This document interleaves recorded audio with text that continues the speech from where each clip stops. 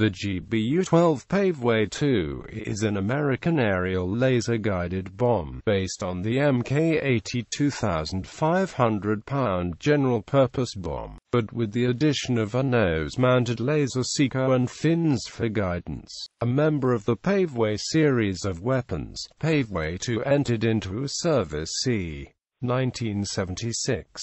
It is currently in service with the Royal Saudi Air Force, U.S. Air Force, U.S. Navy, U.S. Marine Corps, Royal Canadian Air Force, Colombian Air Force, Swedish Air Force, and various NATO air forces. GBU-12 bombs are produced by defense contractors Lockheed Martin and Raytheon. Raytheon began production after purchasing the product line from Texas Instruments. Lockheed Martin was awarded a contract to compete with Raytheon when there was a break in production caused by transferring manufacturing out of Texas.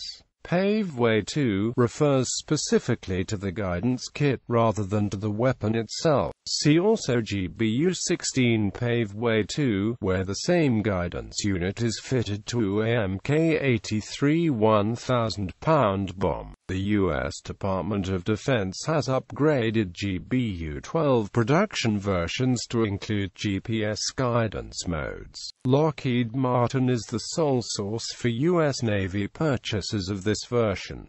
Raytheon sells upgraded GBU-12s to the U.S. government and other nations. Raytheon production of the GBU-12 is centered in Arizona, Texas, and New Mexico. Lockheed Martin production is centered in Pennsylvania. Laser-guided bombs are often labeled smart bombs because they are able to follow a non-ballistic trajectory when laser designation of the intended target is undertaken. According to Raytheon's fact sheet for the Paveway II, 99 deliveries of guided munitions will yield a circular error probable of only 3.6 feet, versus a SEP of 310 feet for 99 unguided bombs dropped under similar conditions. Paveway II laser-guided bombs use what is known as bang-bang guidance. This means the bomb's fins deflect fully, rather than proportionally when it is attempting to guide to the laser spot.